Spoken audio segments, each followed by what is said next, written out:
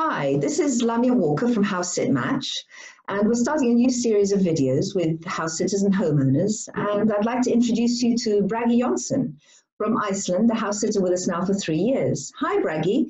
Thank you for joining us. Hi, Lamia. Bragi, can you tell me a little bit about your house-sitting and how you first started house-sitting and why? Well, I was kind of on the internet browsing, and then I found out about this, and I found actually a few platforms, and I joined, I think, 4 of them. And but at the end, I decided, okay, I'll join HouseSit Match, like, and just stay with them. And I mean, the thing was that I had to look at was both what do I get out of it price-wise and also service-wise. So I ended up staying with HouseSit Match at that time and started my HouseSit in Spain, which was very good. Oh, that's wonderful.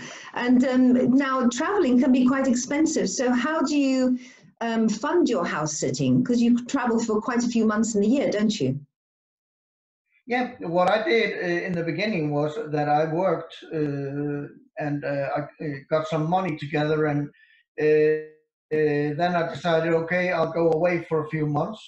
So I ended up for the first 3 years, I was out for about, I think, 6 months or something like that. So both doing house sits as well as traveling just by myself. But mainly it was like I came home, worked for about 6 to 8 months or something like that, got some money together and just went out there and house sitting and traveling. So that's the way I did it. Oh, it sounds like fun. It sounds like an ideal world, traveling around and then going home for a little bit. So now, what's the most important thing? I mean, some people say it's the animals in the house sitting that matter most. Is that your point of view? For me, that is, yeah, definitely, because I say as well in my profile that I prefer sitting with animals.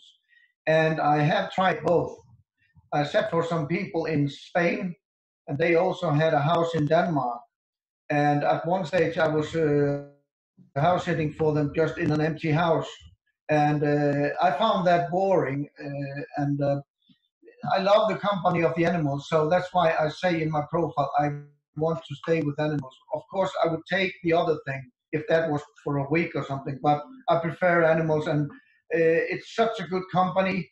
And for me, okay, I am supposed to go out walking and stuff, so the dogs are a good reason for going out walking. So they're good exercise then? Oh yeah, definitely. My doctor is very happy with me these days. Well, that's good to hear. I'm glad that house sitting is good for your health. That's really good. So it sounds like you've traveled quite a bit with house sitting. I mean, you've mentioned Spain. Where else have you been? Well, I've been in Spain, Denmark, and England. I've been over a few places in Spain, south, north, and in England, a few places. Just came from a sit there for, I think, yeah, for a week because it fitted into my working schedule. So, yeah, England, Denmark, Spain. And Spain is kind of a favorite because of the weather, but even though I ended up staying in a very sunny week in England just before. Wonderful. It sounds like you have a soft spot for the UK and Spain. Yeah, I do, because like, for example, I stayed there now for a week in a village named Dorchester in Oxfordshire. Been there before, but in the fall, winter, and it was so cold. But this time it was just sunny and lovely. So, and of course, had a good company of 3 lovely dogs, so that helps too. Wonderful. So now, after 3 years of house sitting with us at HouseSit Match, and also 9 fabulous reviews that you've earned, you've got a 5-star record. Have you got any top tips for house sitters who are thinking of starting house sitting as a journey, an adventure? Any top tips for them? Yeah, I would say communication is number 1, 2, and 3.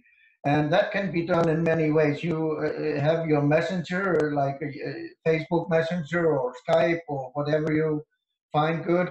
And that is a very important thing for me, for example, is as a house sitter, is to have a good communication before I go to the place, get to see some pictures, get to talk to the owners, and explanations about different things that need to be done. For example, if there are some medical issues, and just be sure that you can manage that.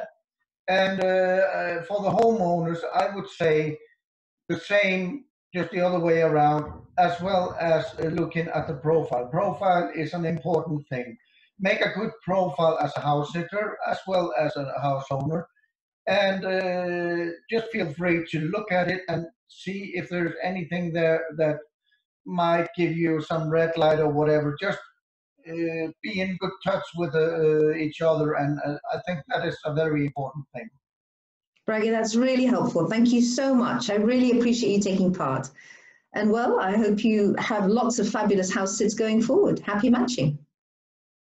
Well, I will go in 1.5 years. I will just totally go house sitting and not do anything else. I will retire in about 1.5 years, and that's when I'm gonna start really going house sitting. So thanks for all your help, Lamia. It's been great to be with House Sit Match. Oh, it's always a pleasure, Bragi. Thank you again. Bye-bye for now. Okay, bye now for now.